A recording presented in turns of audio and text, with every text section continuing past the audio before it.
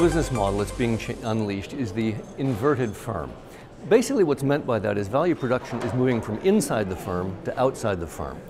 All these digital business models are based on network effects. That is, ecosystem partners creating value for other ecosystem partners. But you can't scale network effects inside the firm as easily as outside the firm.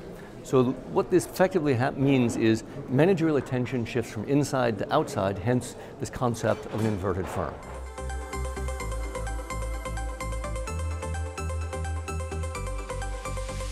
Radical change here is really, it's not just vertical integration where the firm is producing value itself, but really open orchestration. What you're doing is you're helping third parties create value for one another. So you're orchestrating the resources of a finance group or of a production group or of a services group and helping them create value for third parties, and then you take a small sliver for helping to do that orchestration. So it's really fostering an ecosystem in which others create value and you participate in that. And then the question you always ask is, how do you help create value as distinct from how do you take value? That's one of the key differences in the nature of the business model.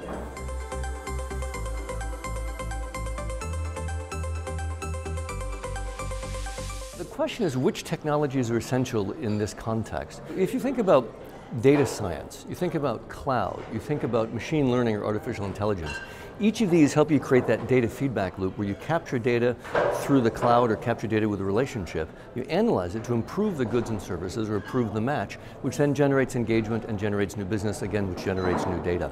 So those are probably the principal technologies, again, because all these business models are founded on network effects, and these technologies help you create network effects.